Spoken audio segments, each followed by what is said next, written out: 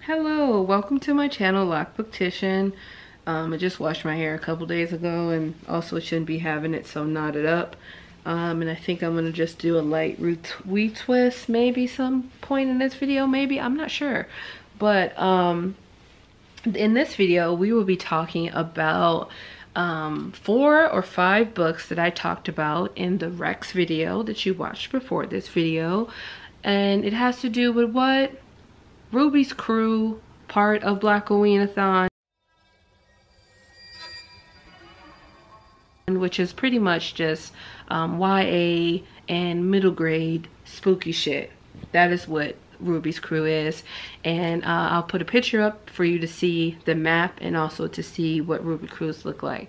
So in this location, there will be 6 prompts like it is for all prompts, but I do want you to know that this video is just to give you 10 books written by Black people that write in the YA, middle grade, even some children lit. If I can find some, that would be wonderful for me to find some children lit. I'll look for that.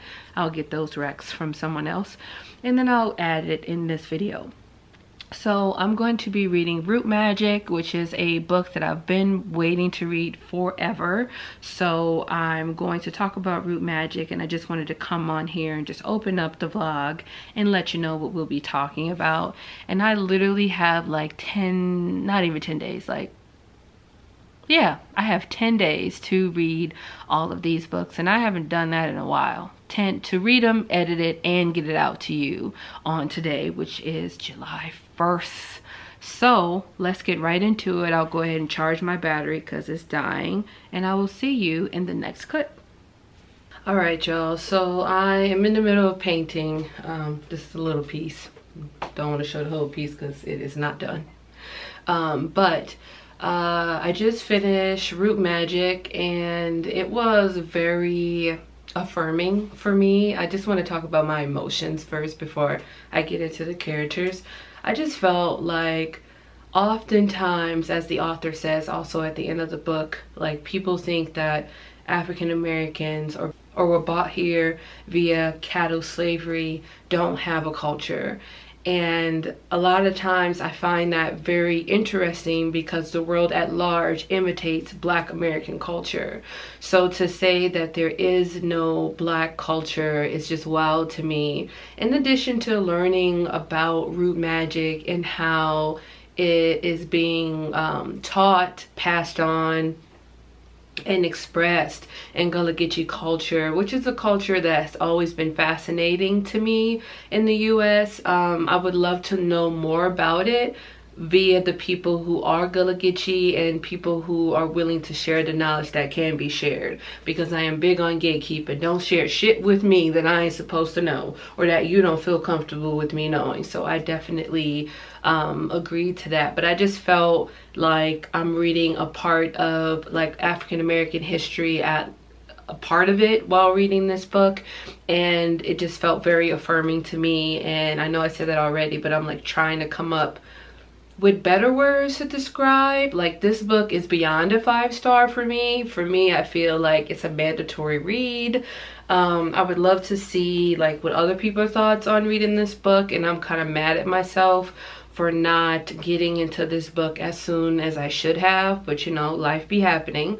So that's kind of where I'm at there. And the story of just the 2 twins and them learning about their Gullah Geechee heritage and Root Magic and what you do and these certain bags you have to protect yourself, and you know, how do you protect yourself, and about hates and you know, all different kind of spirits that may want to cause you harm and not cause you harm was very interesting to me. The twins' relationship with their father, the twins' relationship with their grandmother, and how, you know, grandmother showed up for them in ways that really matter to them. And it's also a story about like connection, generational misunderstandings when it comes to like, why wasn't mom teaching Root Magic? What happened between grandma and mom that, you know, the whole family wasn't teaching the twins Root Magic? Why did uncle, you know, it's just was so many things in the book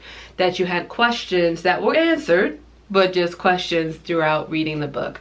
So this was a very good read for me. I think this would be a fantastic read for Blackoween, and I'm gonna figure out the next book I'm going to read, and I'm probably going to come on with like, hey, I'm reading this book, and just go ahead and start talking about it. But I'll just continue painting, listening, and just trying to understand just more about Gullah Geechee culture. I'm probably going to go on a deep dive on the internet and see what's available.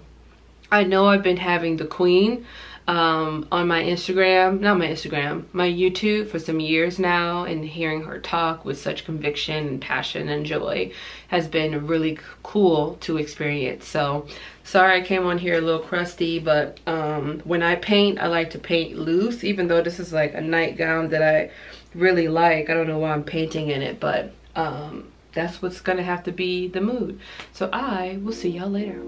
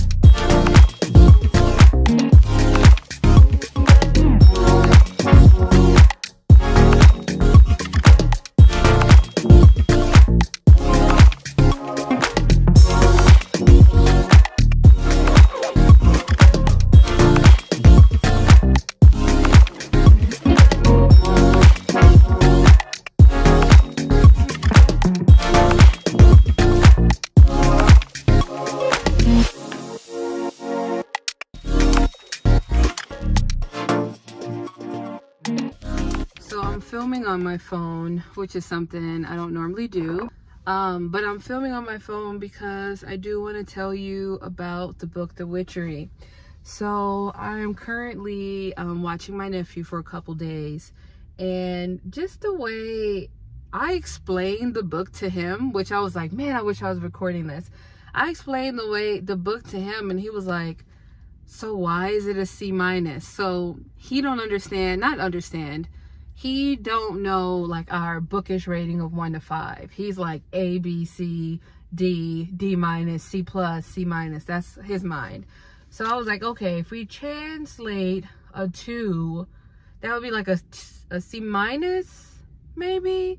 And then I was talking to him about the book, and then I realized it's more like a C+, which could be a 3.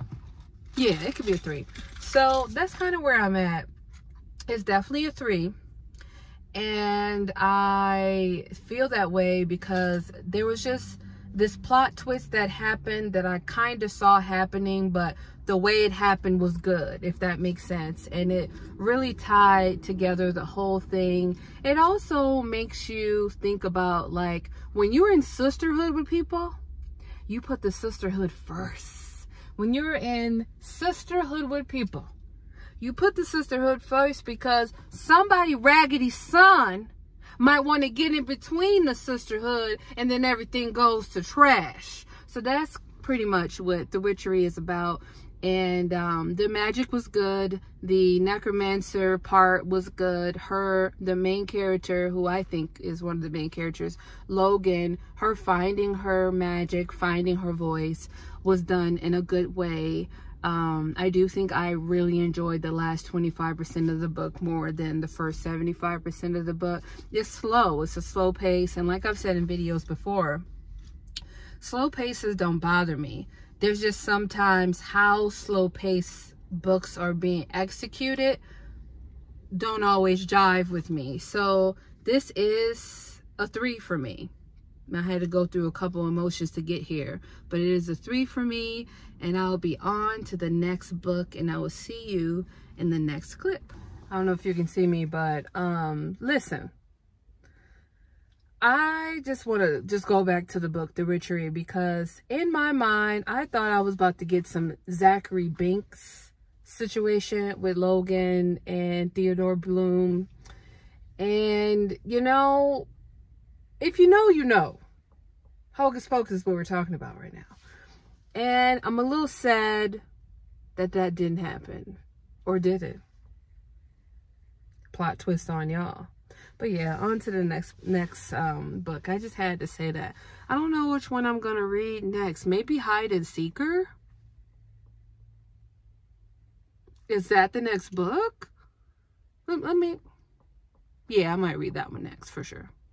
Hello, so my car is on, and I don't know why I got this on because I'm parked, but and this is like my first thing, but I am just waiting in between going to see people, and I wanted to pop in and talk about Hide and Seeker, and then also tell you about the other book that I started reading after I finished Hide and Seeker.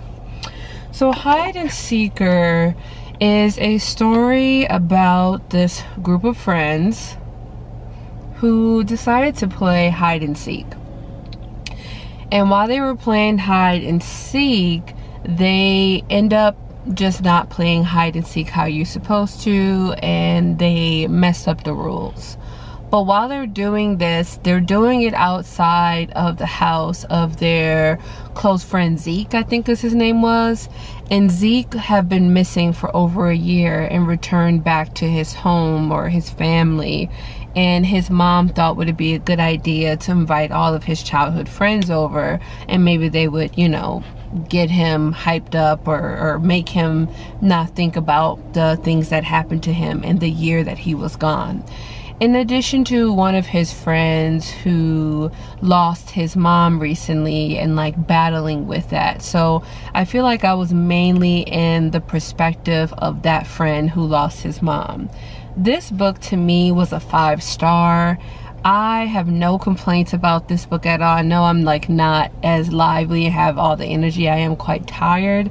But this book was just done really well. I think the writing was fantastic. This is a book that I wish that I would have read again when it came out.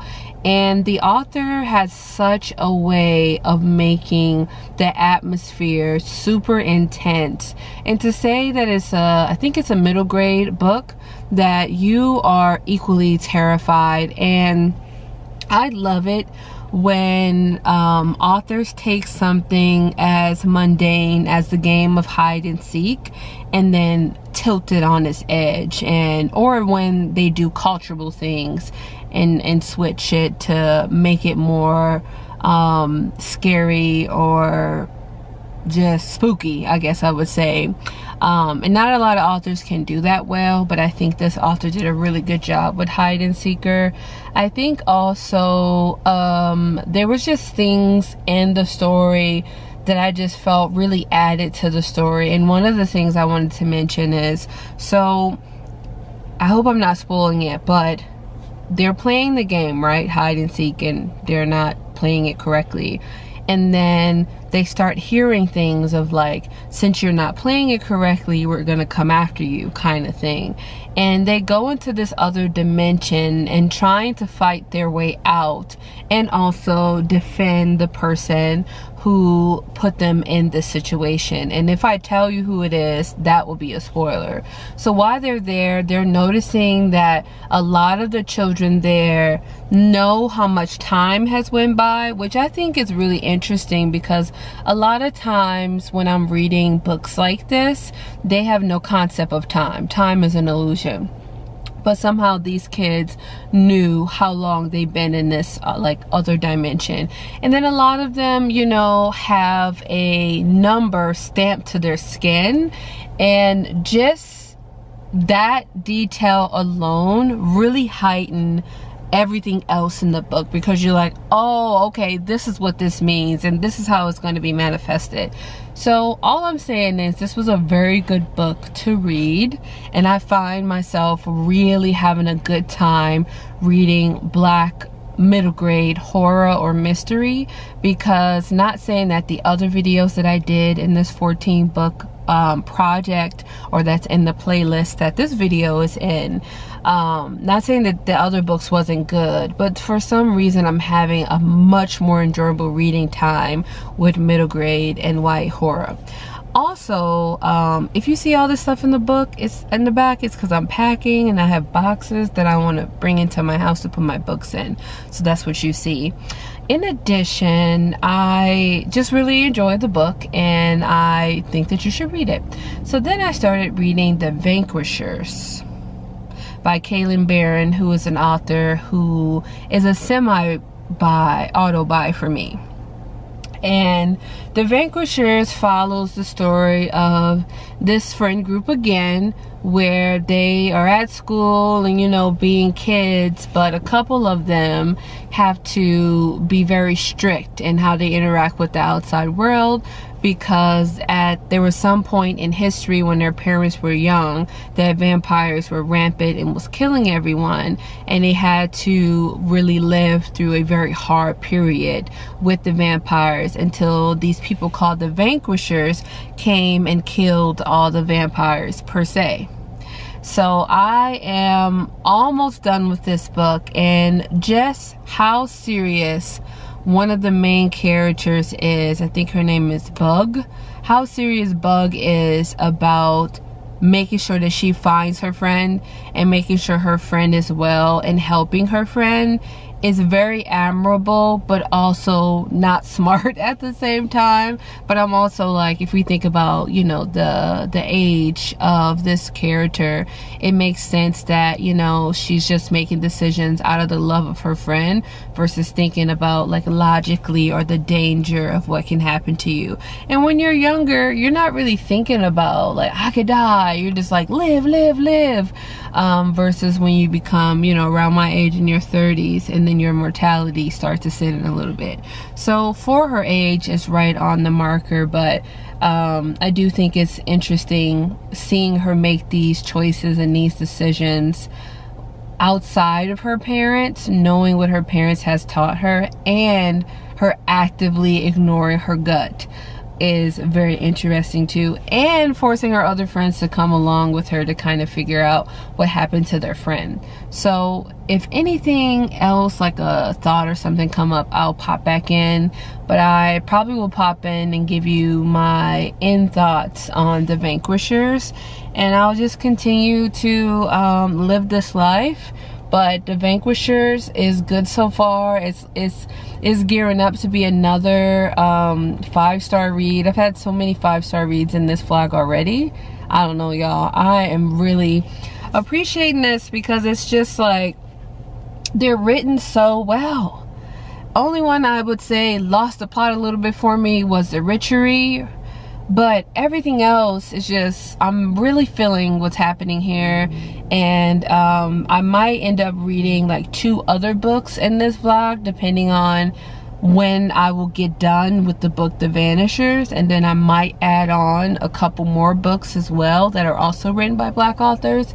But right now, this is what I have so far. So The Vanisher, what I'm reading right now, is the last book that I, you know, that I will be reading for this vlog. So I will see y'all later, and I'll catch y'all in the next clip.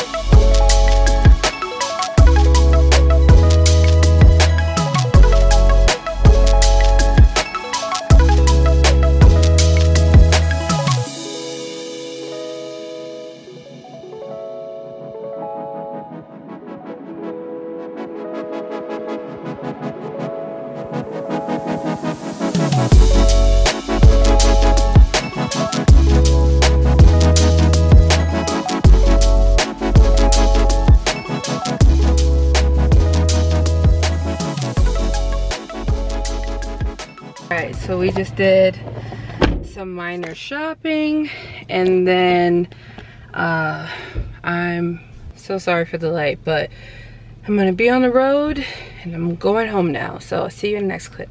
Still listening to the Vanquishers.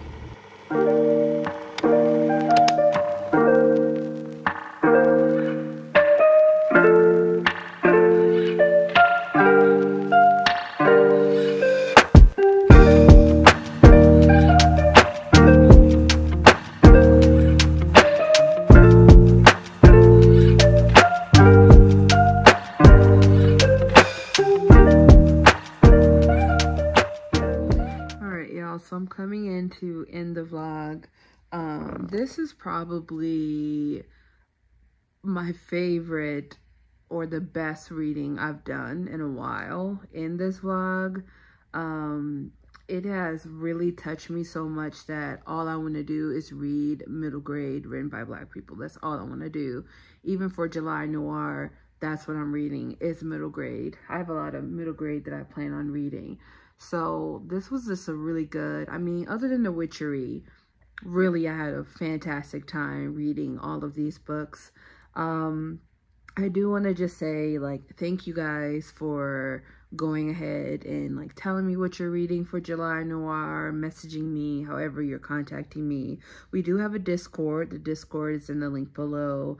Also, I just wanted to let you know that I have a podcast with my bestie, Winnie. Definitely go ahead and check out the podcast. It's in the description box below as well. But this video, just like editing it, and I'm coming in to like end it because I realized I didn't end it. But like coming in to end the vlog, I'm like, dang man, there was so many good books that I read.